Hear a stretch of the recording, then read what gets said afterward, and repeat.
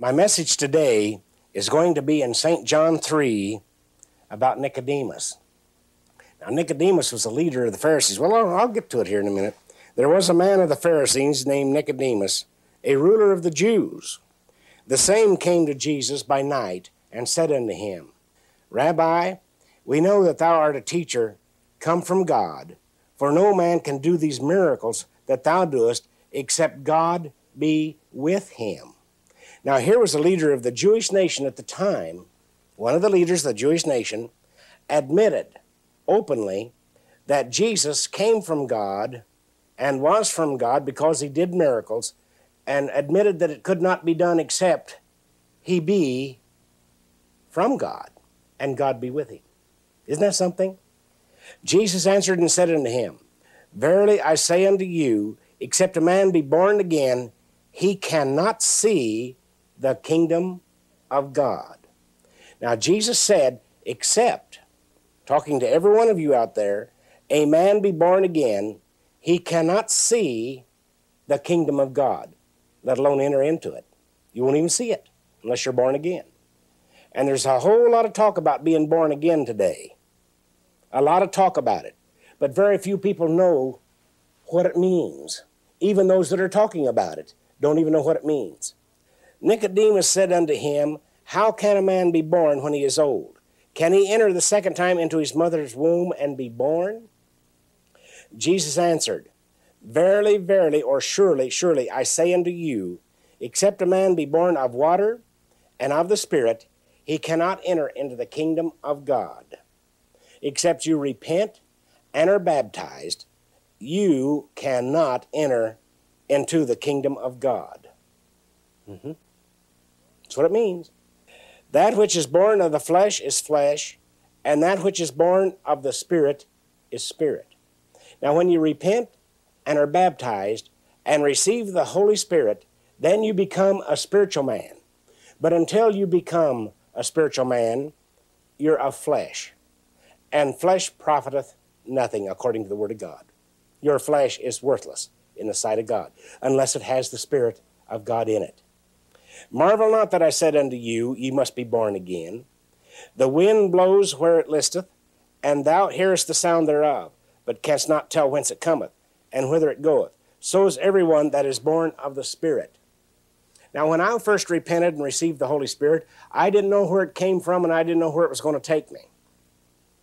But I'll tell you one thing, it felt so good for 33 years, I don't care where it came from.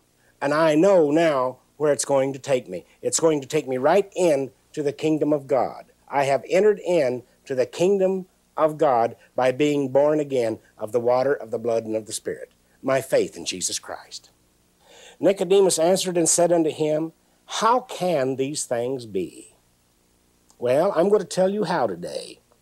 I'm going to tell you how. Jesus answered and said unto him, Are you a master of Israel and know not these things? There's many masters out there in the world today, and even they don't even know what I'm telling you today. I'm talking about the masters of church services.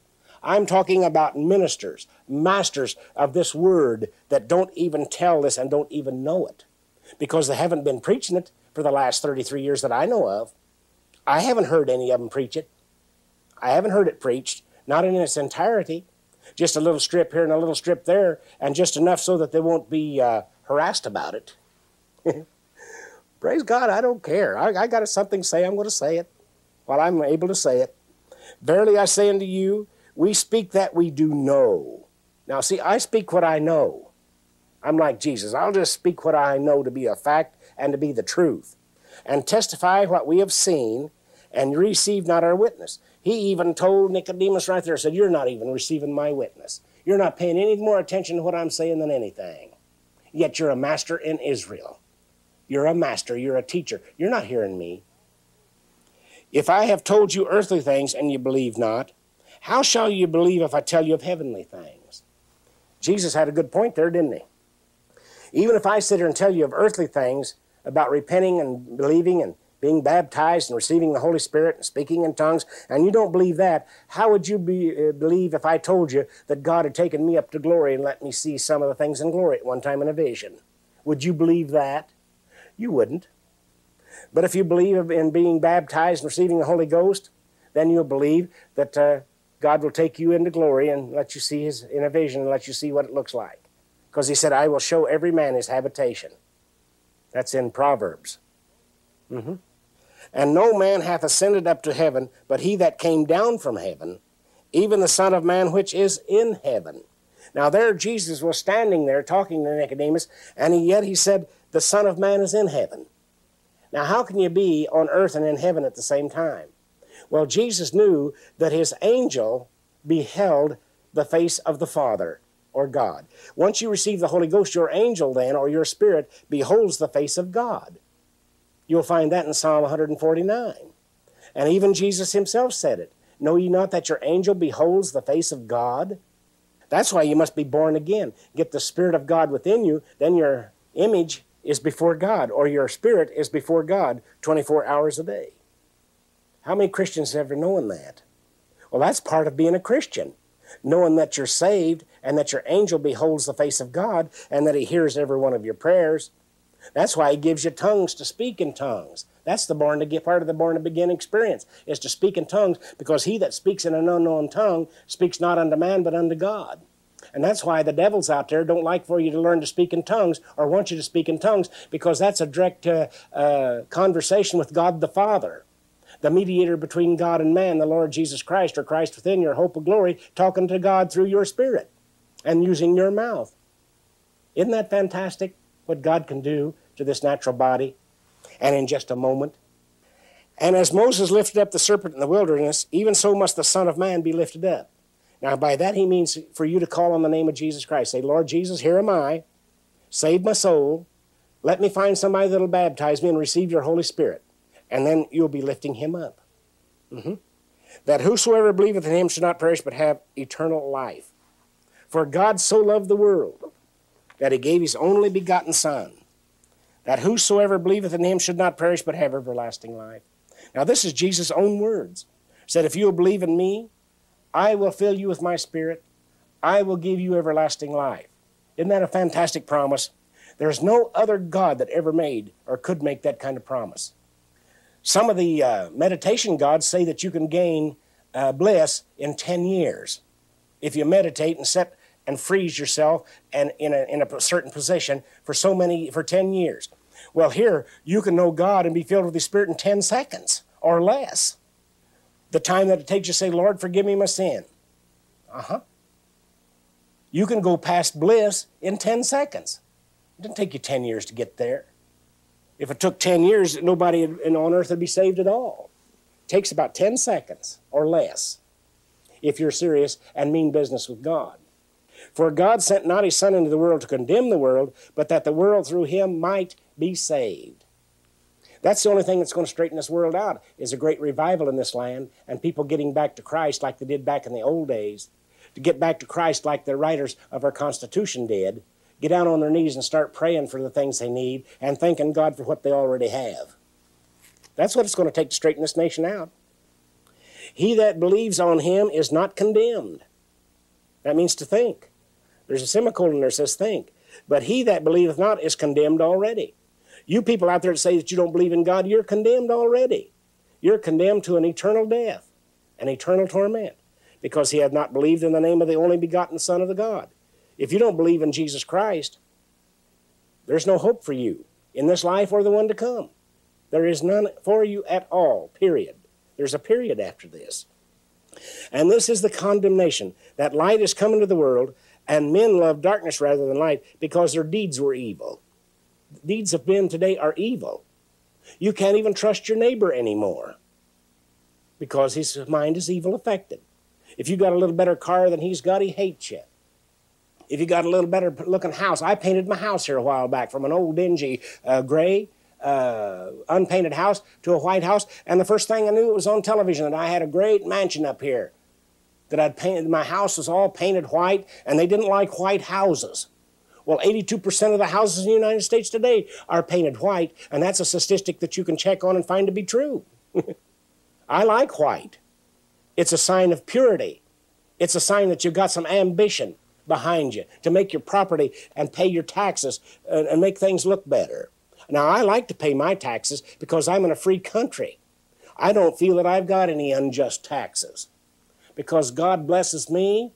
The government here blesses me by keeping me a free man and letting me preach like I'm preaching on national television.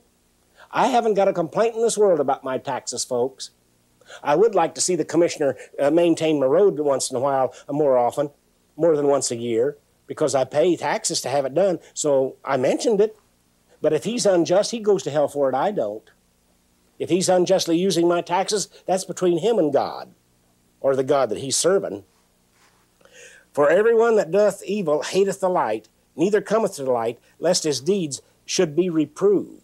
Now, when I first got saved, my deeds, early deeds in my early life, was reproved, taken away from me, done away with, and love and joy and peace and contentment, and a good conscience ensued with me this last 33 years. It says, if your conscience condemns you not, then are you in Christ Jesus.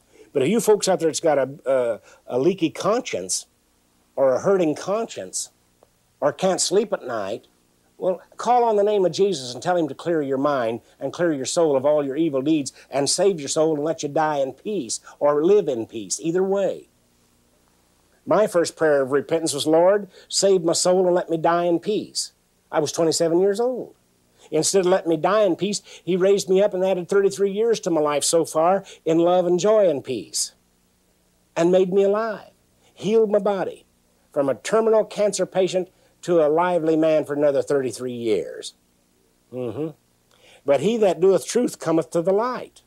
I came to the light. I came to Jesus Christ, that his deeds may be manifest, that they are wrought in God. I know my deeds this last 33 years have been wrought in God because I feel great. My conscience is clear. I have the love of you folk out there and you young people and you shut-ins. And I love every race, creed, and color on this earth. For the Lord himself loved you, for he said, whosoever will, let him come. He that's weary and heavy laden, come unto me and I'll give you rest. This is Jesus' words. This is the kind of a God we're serving. One without prejudice and one without controversy is great. After these things came Jesus and his disciples into the land of Judea, and there he tarried with them and baptized. It said Jesus tarried there with his disciples and baptized. And John also was baptizing at Enon, near Salem, because there was much water there, and they came and were baptized. Now, I wonder why they had to have much water. Well, a bowl of water won't get it. That's sprinkling. Much water buried him. Buried with him in baptism. Not sprinkled, buried. If you want to take a baptism by sprinkling, just wait till it showers a little bit and walk out and hold your face up and let it come from heaven and sprinkle you, if you call that baptism. Now, I have nothing against denominational baptismal services like that. It's just the idea, it just don't get the job done yet. Never did, never will. I'll just tell you the truth about it. For John was not yet cast into prison. Then there arose a question between some of John's disciples and the Jews about purifying. And they came unto John and said unto him, Rabbi, he that was with thee beyond Jordan, to whom thou bearest witness, behold, the same baptizeth, and all men come to him. Said, John, you're supposed to be the Baptist around here. How come they're going to Jesus and being baptized of him? Come to him. John answered and said, a man can receive nothing except it be given him from heaven or from above. Ye yourselves bear me witness that I said, I am not the Christ, but that I am sent before him. He that hath the bride is the bridegroom. But the friend of the bridegroom, which standeth and heareth him, rejoices greatly because of the bridegroom's voice. This is my joy, therefore is fulfilled. See, they tried to create a jealous spirit between John and Jesus. That's what's going on matter with the denominations today. There's a jealous spirit between them. Baptists against the Catholics, Jews against the Christians, so on, so on, so on, so on. You know what I'm talking about. You all live here on this earth, and you're old enough to understand exactly what I'm saying without me explaining it. Well, I'll tell you what, if we all get together and pull together, the United States of America will get back to God, and we'd get the Bibles back in the schools. You can even put the Torah in schools if you wanted to. Wouldn't hurt you a bit. It's the same reading that we have in the Old Testament. He must increase, but I must decrease. Now, if we had that kind of an attitude in this world today among the religious proselytes, we'd have millions of people saved and serving God. We'd have millions of dope addicts off of the street. We'd have millions of young teenagers rejoicing in the Lord and praising God and reading their Bibles in public and anywhere else and not be ashamed of it. But the spirits that are taking over the earth today tries to make you sound like you're a kook because you read your Bible. Well, they don't say anything when you go to reading some of the filth that's put out by the publishing companies.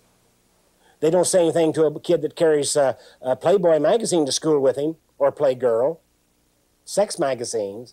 They don't say anything against the rock stars that get up and preach everything from suicide to sex to adultery. They don't say anything against that. But just read your old righteous Bible in public and you get arrested.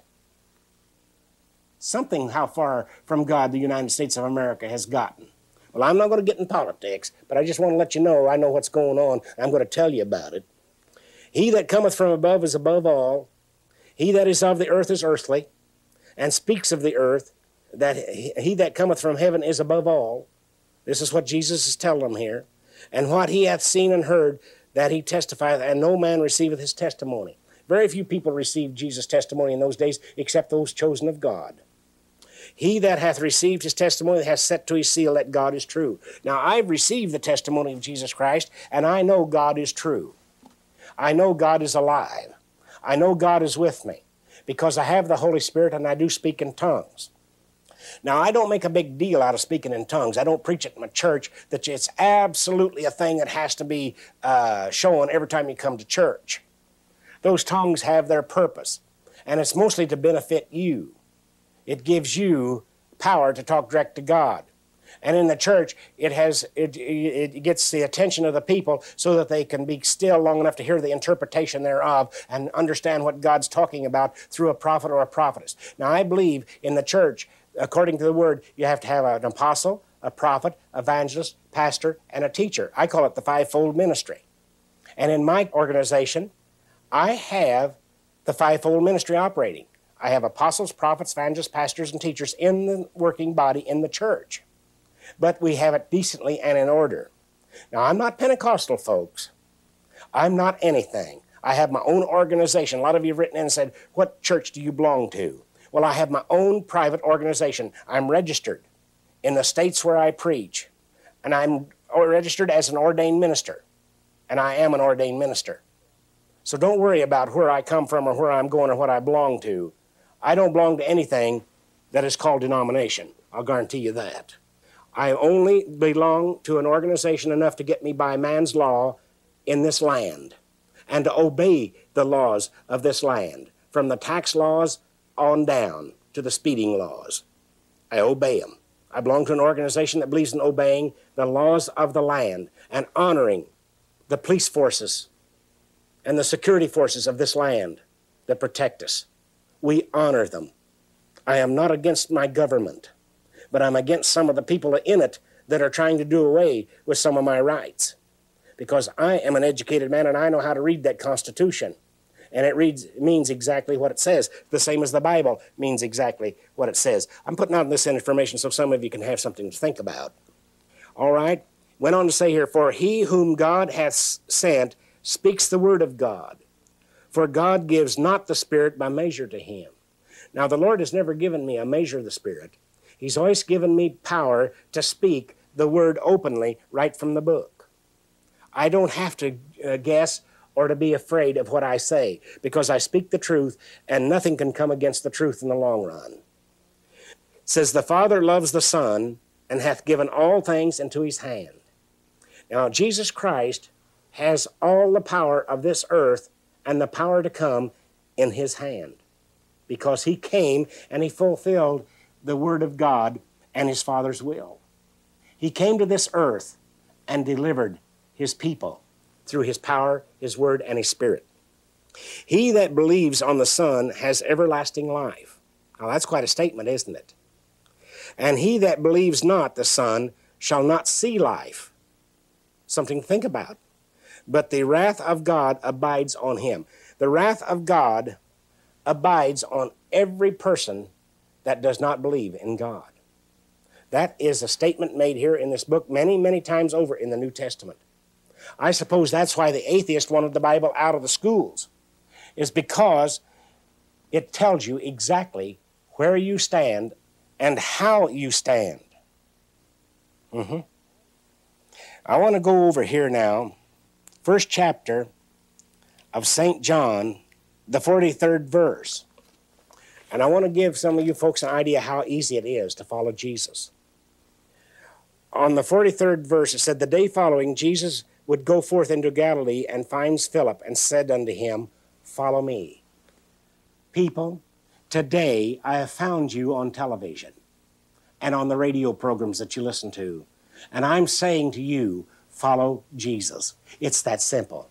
Just follow Jesus. All Jesus said to that man to save his soul and to convert him, and he made him one of the greatest evangelists that the world has ever known out of him, was follow me.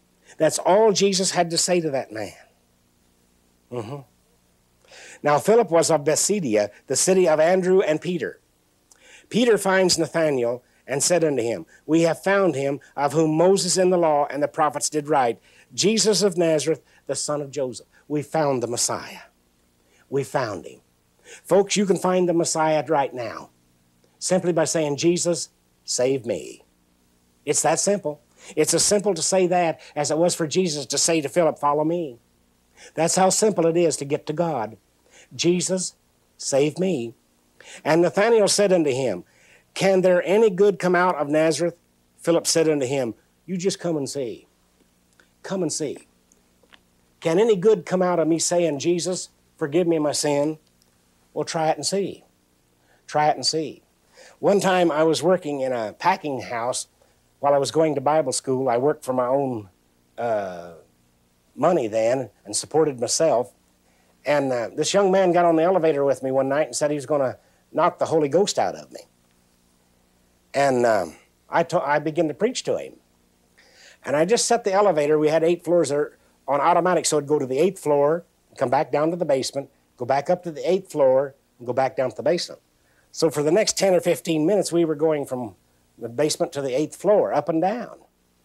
And I knew if I kept going long enough, he wasn't used to the feel of that elevator, he'd get kind of sick. So I just preached to him, and the more I preached to him, the sicker he got.